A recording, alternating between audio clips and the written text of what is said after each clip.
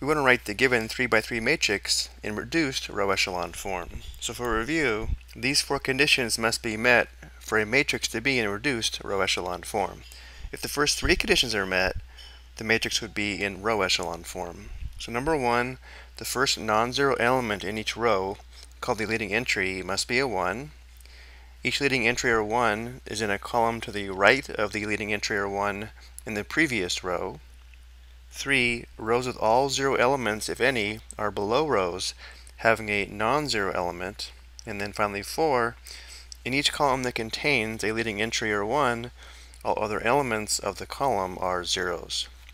And here are 2 examples of 3 by 3 matrices in reduced row echelon form. Now let's begin performing row operations to write this matrix in reduced row echelon form. Let's begin by obtaining a 0 in this position as well as this position. Now if we take a look at row 1 and row 3, notice 6 times negative 2 plus 12 would be 0. So let's replace row 1 with 6 times row 3 plus row 1. Now looking at row 2 and 3, notice how 3 times 1 plus negative 3 would be 0. So let's replace row 3 with 3 times row 3 plus row 2. So replacing row 1 with 6 times row 3 plus row 1, we would have 6 times 1 plus negative 5, that's 1. 6 times negative 2 plus 12 is 0. And 6 times 3 plus negative 18 is 0. Row 2 stays the same. Now we'll replace row 3 with 3 times row 3 plus row 2. So 3 times 1 plus negative 3 is 0. 3 times negative 2 plus 7 is positive 1. 3 times 3 plus negative 10 is negative 1. Now let's obtain a 0 in this position here. Notice 3 times 1 plus negative 3 would be 0. So let's replace row 2 with 3 times row 1 plus row 2. And we'll keep the other 2 rows the same for right now. So row 1 and row 3 stay the same. And now for row 2, we'll replace row 2 with 3 times row 1 plus row 2.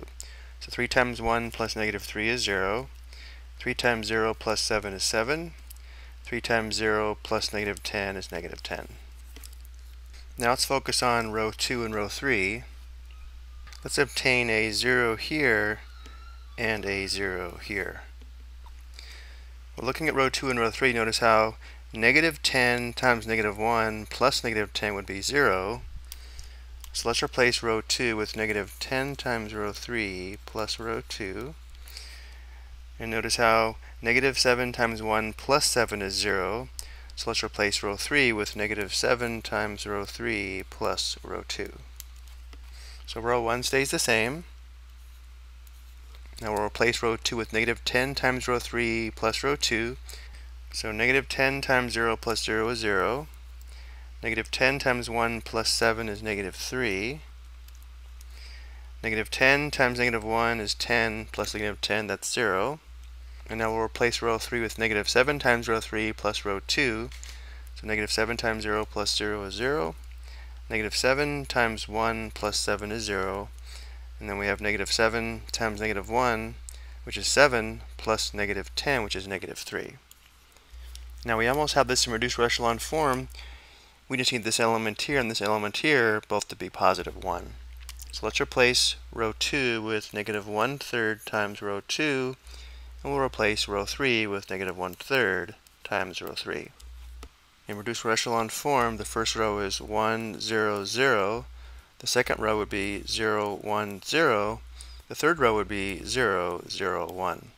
So notice how now the matrix is in reduced row echelon form. The first entry in any non-zero row is 1. The remaining elements in the same column are 0, and each 1 is to the right of the 1 above it.